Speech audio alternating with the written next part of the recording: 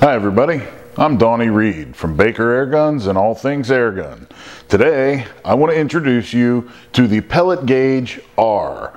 This is the latest evolution of the original pellet gauge. If you're not familiar with the pellet gauge, it's a device used to sort pellets for head size.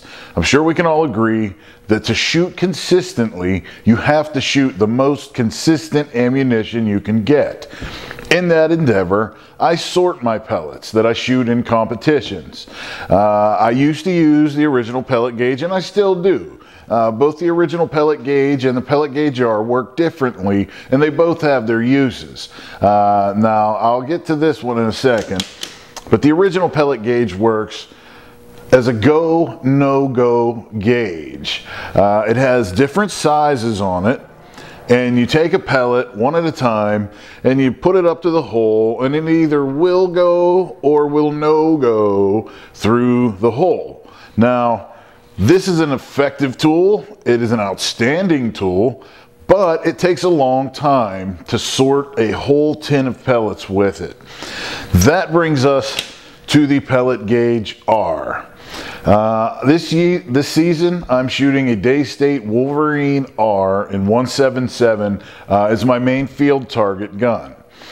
It prefers, and I tested it extensively, but it prefers the JSB Old Monster 13.43 grain pellet with a 4.51 millimeter head size.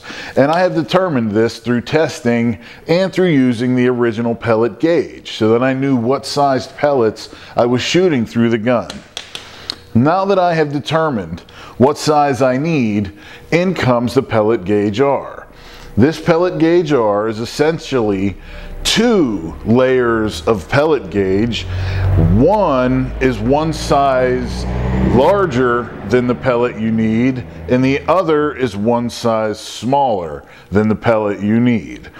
Because of that, and there are 48 holes on this new PelletgageR, and because of that, you're sorting 48 pellets at a time, although I sort slightly less, and I'll get to that in a second. But basically, you put pellets on here, and they either will go through the top gauge or they won't. And if they don't go through that, they're too big.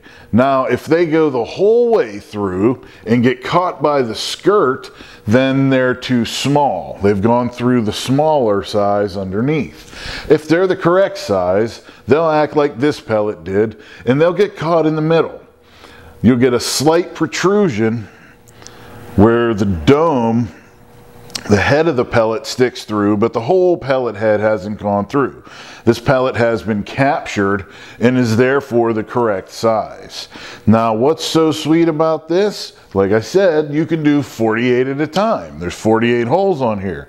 And instead of taking these one at a time and checking each and every one through multiple holes, you simply take the PelletgageR, and I'll zoom you in here. You take the PelletgageR, you pour out what looks like about 40 or so pellets on there.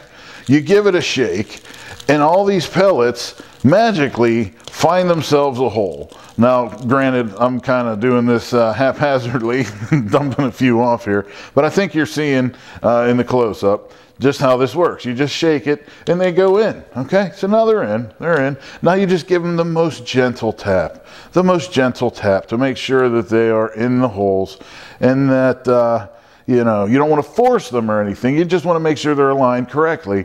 And there you go. We've just sorted this many pellets. None of them were too large, which I find is typical with this ammunition.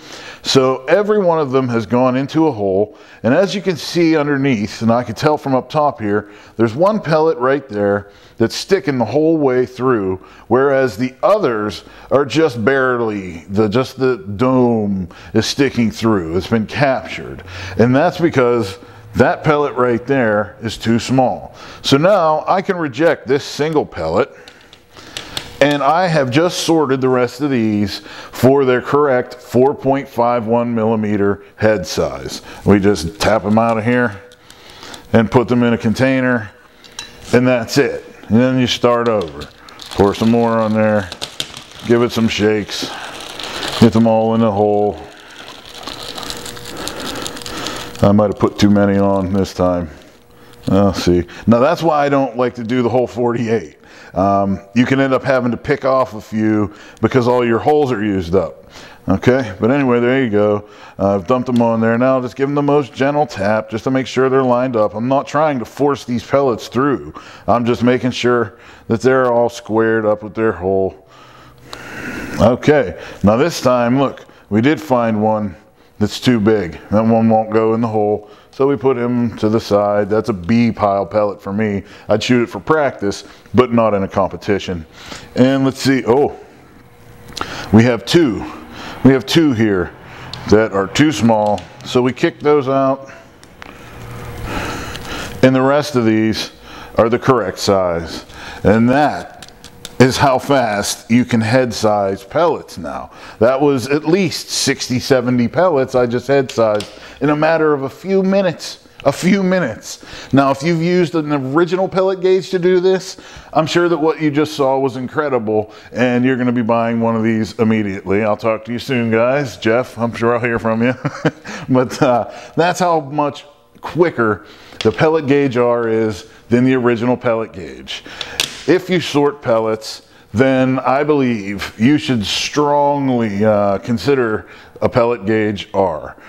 If you don't sort pellets, you should, and I'll get to that in a future video. Thank you for watching. You can find these at BakerAirguns.com. They're on our website in 4.51 ideal size and 4.52 ideal size. Ideal size being the size you want. You can check out the prices, availability, and everything on the website. And again, I'd definitely consider sorting pellets if you don't. Thanks for watching, and we'll see you soon.